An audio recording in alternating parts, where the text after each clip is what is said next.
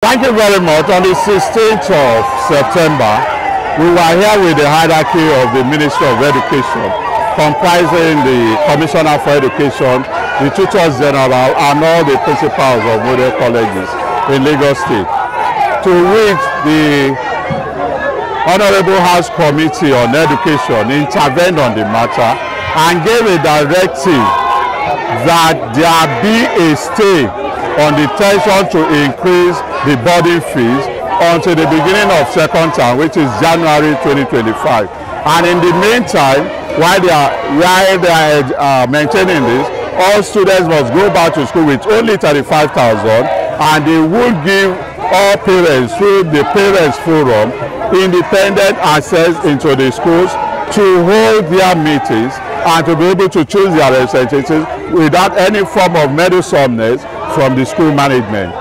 Now, on this, we were surprised on the 19th of September, the Minister of Education reneged on this. Did not only not stop us, now went on to say that on the 100,000 naira per term fee, they insist on, which is not only outrageous, insensitive, but criminal. Why do we say this? From 2021, when we started this engagement and the House of Assembly intervened, we proved to them through empirical means, first principles, that of the then 35,000 naira we were paying, they were spending only 18,000 naira, both for the feeding of the children and their welfare needs. We are talking of feeding people in bulk. It's not like what your per plate food in the restaurants or what have you. And with that they said we should abide with them. They pleaded with us to go down with them to pay 35,000. And if you look at that, 18,000 out of 35 is just 51% of the fee. What of the remaining 49%? Where does it go to? Into the pocket of the principals and their bosses.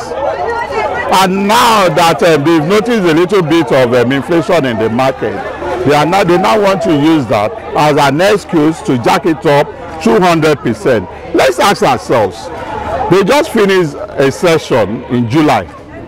Were they not serving our children with the 35,000 naira we were paying them? They did.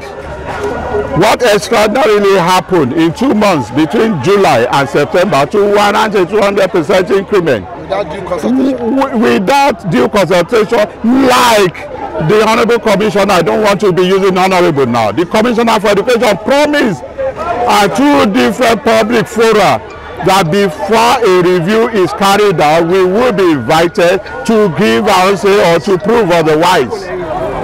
We have given the Ministry of Education the latest version of our feeding and welfare analysis as at 29th of January of this year.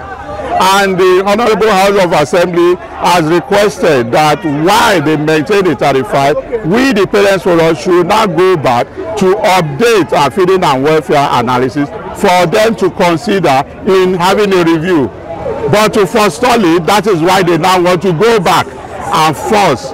And it's now more interesting and very sad to know that in going about this, they have started to mindlessly punish the children to the extent of starving them in the boarding houses.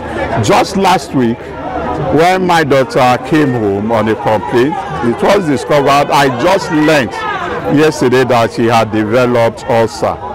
She had never had ulcer, and that has been a prevalent disease in almost all the model colleges. Why is this so?